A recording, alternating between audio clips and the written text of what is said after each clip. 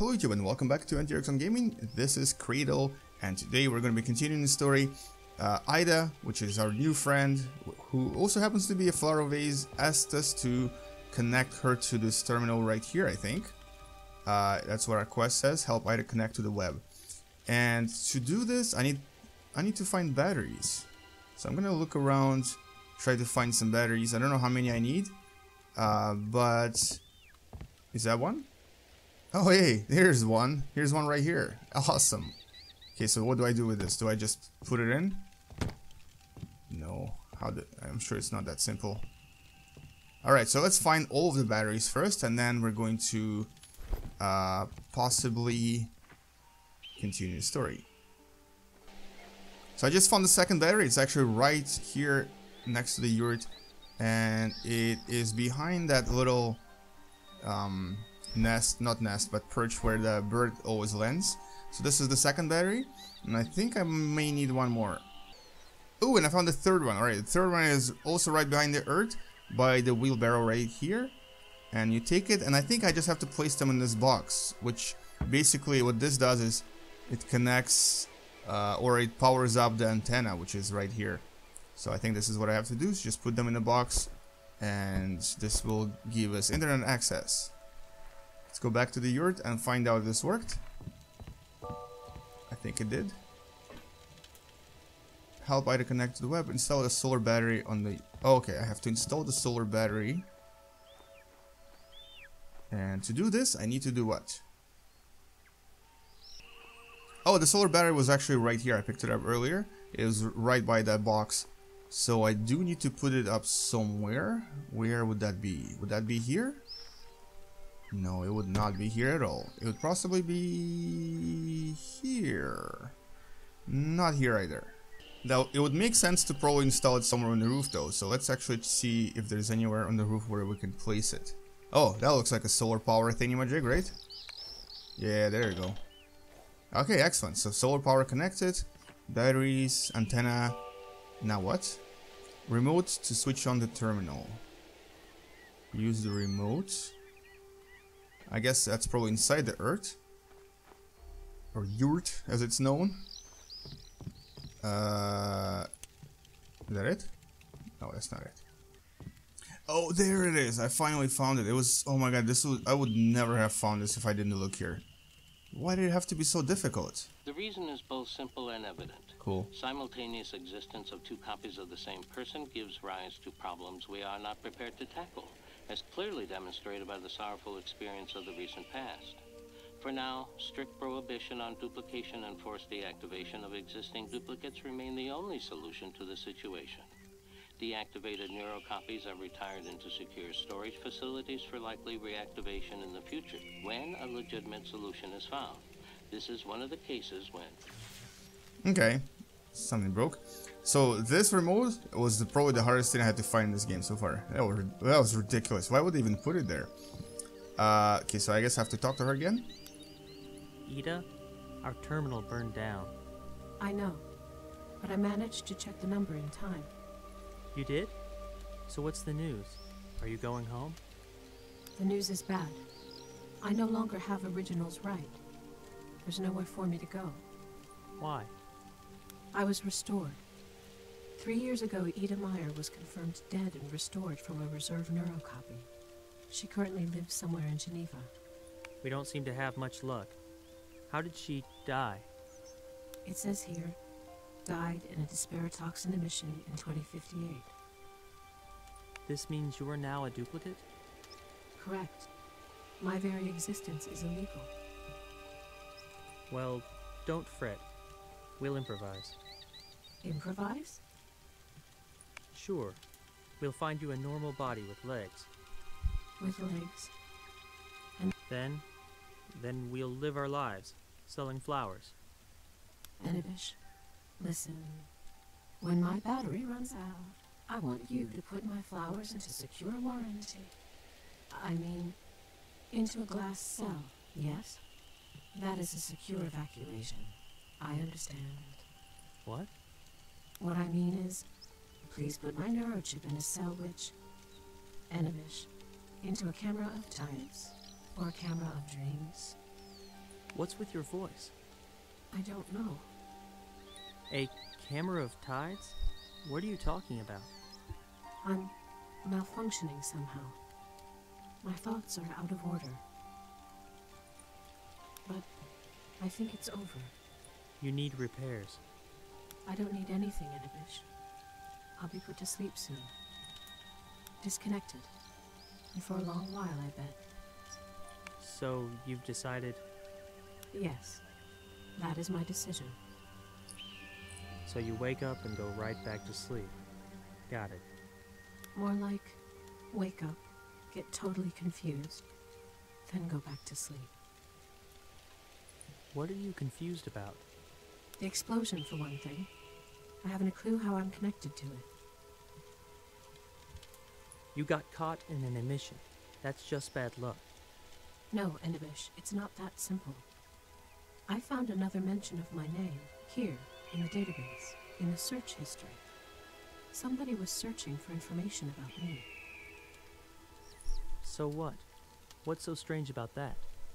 The fact that it was the only query for my name in the entire search history, made 20 minutes before the explosion.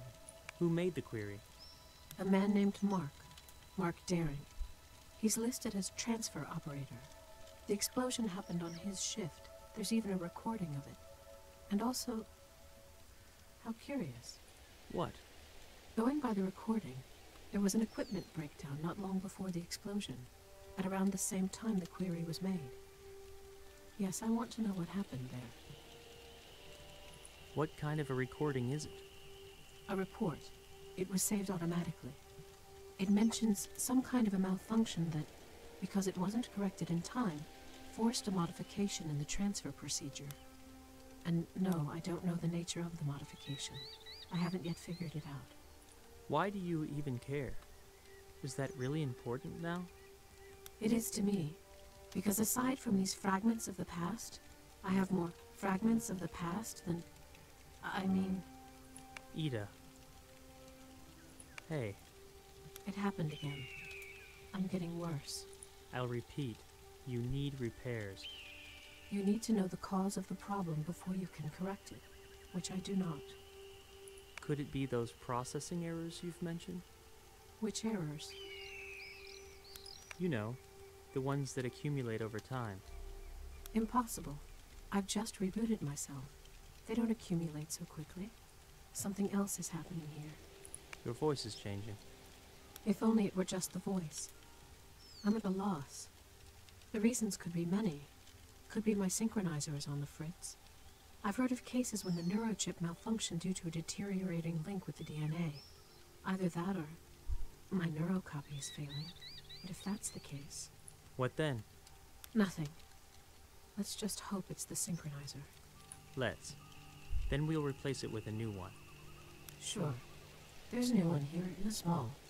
Distance close. Give me the pavilion number. I'll go and get it. Is in 6 rooms soft. Got it. And, don't go crazy just yet. Try. Try. Yes. Okay, so the story is getting super complex. So apparently, according to her, there was someone that... Oh, first of all, she's actually a copy of a real person that has already been resurrected. So she's technically an illegal android. So she would be kind of destroyed if someone found out that she exists. But the cool thing about it is that someone actually searched for her right before she was killed in this explosion in the pavilion. So she's gonna find out if there was a conspiracy, and to find the conspiracy, or to help her find the conspiracy, we actually have to go get another part for her, because something's wrong with her voice. So let's go back to the pavilion. I believe there's going to be another minigame, and we're going to have to get another part for her. She told me it was Pavilion 6, but I think it's broken. Nothing works here. I actually tried the button before, it doesn't work. So I gotta have to figure out the way. Oh, yeah, it says out of order, find another way of reaching the pavilion. I may have to actually go up here. Let's see if I can do that. We're gonna go up here and see if we can maybe jump over or something. Because we're going right there. And to get there, we have to do what? Alright, so right behind the Pavilion 4, there's this passage that I just found that you can actually use to walk across, but I keep falling down all the time. I have to be really super careful. Super careful. Ah, I fell down again. Darn. I think you actually die if you fall. Because the game kind of just starts over from here. I figured out what kind of breakdown the report was referring to. Yeah? During a transfer, the ability to speak was not blocked out for one of the kids. That is, he was talking to himself, to his own copy. That is kind of creepy. So while the kid was being copied, he was awake and talking to himself as android. That is creepy and wrong on so many levels. Okay, I have to make this jump finally. I'm gonna make it! Yay! Alright, here we go. Oh, there's more holes, seriously? I keep falling every time. This is probably the most difficult part of this particular quest. Just getting across. So annoying. Oh my god, after like a million tries, I finally made it. I see you. Go on in. So this is probably the most annoying part of the game, where you just have to make sure you don't fall through those holes, because otherwise you have to start from scratch from the bottom. Anyway, I think I'm gonna pause this here. Thank you guys for watching. We'll continue this in the next part, and game you later. Bye bye. Hello YouTube and welcome to AnTREXon Gaming. This is Cradle, and we've just won yet another part in this minigame, and we're going to be continuing the story, as I believe I just won a new voice box for our little friend. So we're gonna return this to her and then find out what actually happened with the kids. And I just realized it's actually nighttime in here, so I was right. There's something different every time you come out of those puzzle rooms.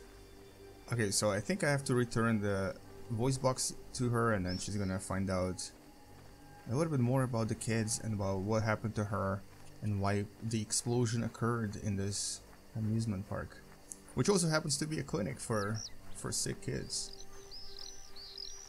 And this looks a little bit different at night. A lot more beautiful, actually. And the door is once again locked. I don't know who keeps closing the door, but definitely not me. Did you bring it? Yep. I did. Hold on while I replace it. I believe I have to do the same thing. Turn this off. Remove. Where would that be? Here? Okay. And put this in. Replace the thing. Not like that at all. Come on. And turn the button.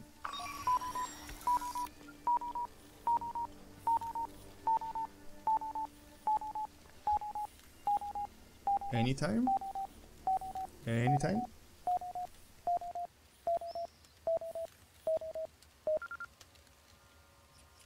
Well, It's fine. thoughts still messed up? No, everything's fine. Then it helped. For now. We'll see if it lasts. How long will your charge last? About 2 weeks, maybe less. Say, know what I found? The correspondence of that operator, Mark, with one of his colleagues. There are some strange tidbits here.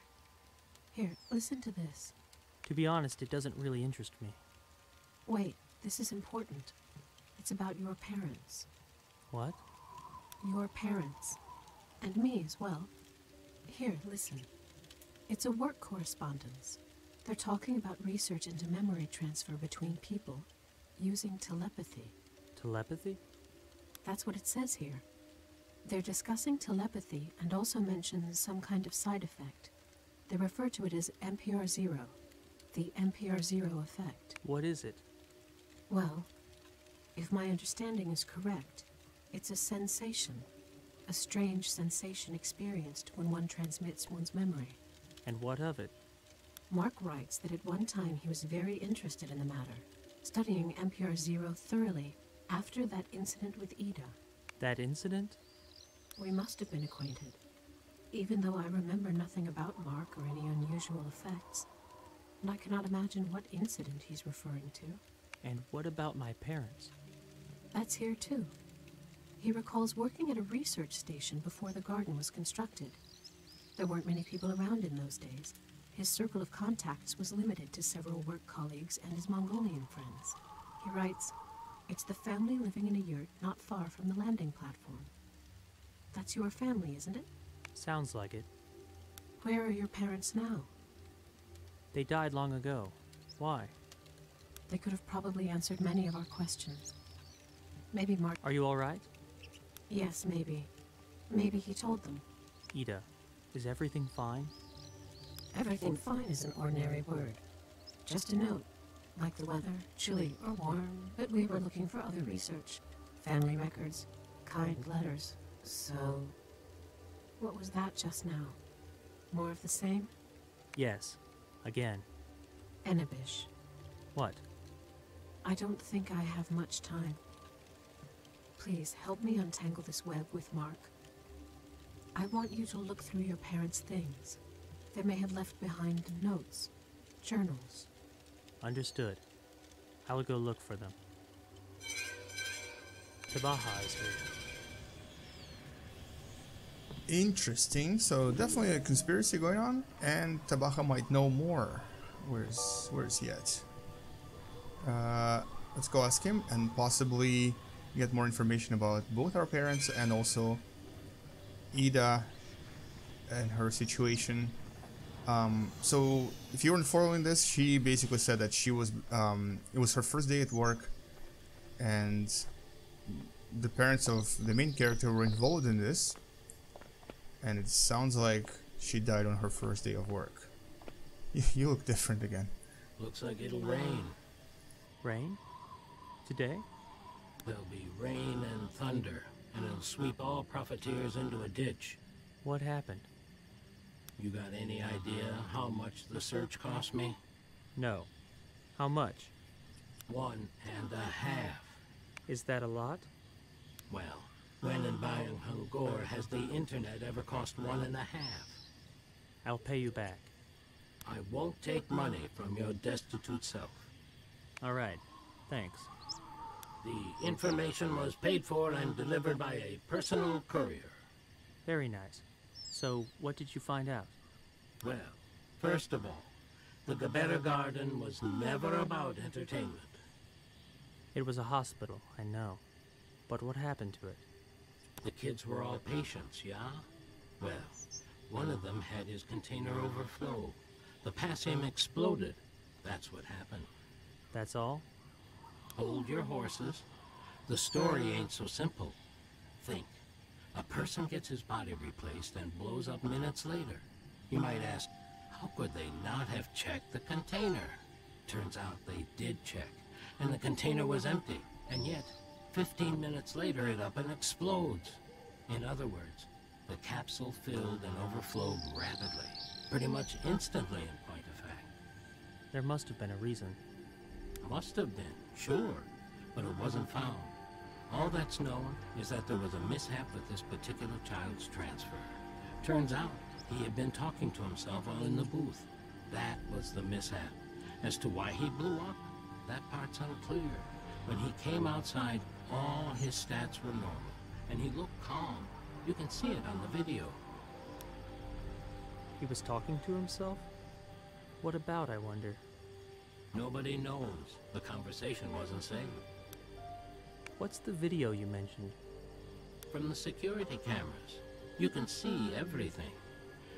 Here he is, coming out of the booth in an M-body. Here's the sword acceptance ceremony. Here he is, getting off the stage and heading into the garden. He's walking evenly, takes a seat on the edge of a flower bed, then this part is a bit unclear. What's happening? A child comes up to him as he's sitting. A teeny little thing. Walks up and says something to him. Looks like the kid fancies the sword and is asking for it. What sword? A toy. Just a shiny toy sword. They were given to the kids as presents after their body replacements. Endure a transfer, get a toy. Okay. Okay. So our hero hands over the sword. He's holding on to the hilt, hand extended. The child is trying to take the sword but can't. Why can't he? Because he's grabbing at the blade, which is holographic. The kiddo's fingers swish right through the air, through the illusion. I see. And then what happens? Then, nothing happens. It's the end of the recording. The explosion is coming up. Here's a grown-up approaching the kids. That's the transfer operator. He walks up to his patient and asks him something. The latter turns around and blows up a second later. And that's it. Doesn't clear up much, I'm afraid. What was his name? Mark, or who are you asking about? The one who blew up? That was Albert. And the other child? The little one? Don't know. He was one of the locals. Not sure how he ended up inside the garden. Oh, I wonder if that was us. That could have been us, actually. Have fun with your little mystery now, but I'm off. Because I think 18 years ago, the main character would have been 7 years old. So, or around 7. So it might have been actually him. See you tomorrow? I don't know. It might be 3-4 days, maybe a week. We'll see. All right, take care now. Don't get caught in the rain. Hold on to Baja. I've got one more question. I told you everything I know about this garden. I got nothing else. It's not about the garden. It's about my parents. I wanted to remember something about my parents. Here, What's this? a key to the drawer of your Grandpa Bachin's bedside table. Where did you get it? Bachin left it to me. He said that if ever you ask me about your parents, to give you this key. So, that's what I'm doing. And I don't know nothing else. Goodbye. Goodbye, Tabaha. Alright, so it looks like this key is to open that locked drawer that I saw earlier. And this will probably, or hopefully, answer a few more questions for us. Alright, I believe it's this place right here. There we go. So what's inside? What is this? Flashlight attachment. Let's take it. What else is here? Passport in the name of Bajin Dalha. Receipt for screw tire. Bajin with wife. Train tickets. Extinct insect stamp. Celebration of Mongolian Buddhist Association blessing the body replacement program. Okay, journal. Grandpa Bajin's journal. On the inside are several brief notes. The 2 pages split by the bookmark are dense with text. It's a message for Anabish. I'll read all the entries. Well, now the home of my son is empty. So fate has decided. I'm not complaining either. Providence knows best. And that's left for me to pray, is to pray for them. I'll head out in the morning. It's over 200 miles. Better not forget a gas canister. It'll be dark when I get there. The wake will go on all night. And come morning, I'll be gone, leaving everything as is. Providence has got a plan, to be sure, in which my role is a modest one. As for the baby, of course, I'll take care of him. I'll take him with me to Ulaanbaatar. I'm not so easily scared. Then, no use guessing now. These parts won't let him go. No doubt about it. Evidently, we're destined to live here. What option are there? Only abandoning him, and that I will not do. He won't drink milk. He won't eat anything. What do I feed him now? He's growing so fast. Isn't it early for a 2-week-old child to walk on his own feet? And where did he go at night? Oh, so that was me going at night to that dude before he exploded. I can't figure out what it is he'd found. Some kind of a device. 3 days now he's been playing with it, dragging it through the dust, gnawing at it. I suppose he's teething. He stopped growing, hasn't changed in a week. 5-year-old child is walking around the yurt. Keep walking, son. Your appearance doesn't scare me. But how is it that you look so much like him? I guess that's not for me to know. Providence has got a plan, in which my role is a modest one. My job is to pray. An air shuttle flew by yesterday. It's been a long time since we've seen one. I couldn't make out any people inside. Could be it's used as a freight? What a meeting. Praise Providence, you reckless soul. If it weren't for Anabish, you Tabaha would still be lying in that flower bed. But it's a solid money-making idea. The passage is free. She's always good. The tires on the scooter 1 need replacing. I'm gonna sell it. No more notes, only the letters left. Okay, I guess it starts here. Anabish, if you're reading this letter, that means your curiosity has led you into the past to your forebears. Your parents' belongings are locked away in chests. I will give you the key with which to open them, but know this, no things will give you the answers until you've asked yourself the right question. Of all the possible paths, only one will lead you to this question. Find this one true path, and may my modest assistance ease your search. You will need a ray of phantom light to illuminate your path and a wise clue to make the right decision at a crossroads. In this drawer lies a rounded object. Use it to obtain the ray of light. In a book of wisdom you'll find a clue. Then go to my grave, stand on the largest stone and take a look around using the ray of light. Look carefully and you will see the spot from which to begin your path. A clue and a ray of light. I'll try to find them. Alright, awesome. So we got some clues and it sounds like it's going to be another search puzzle. And we're going to continue this in the next part. Thank you guys for watching. Please subscribe and game you later. Bye bye.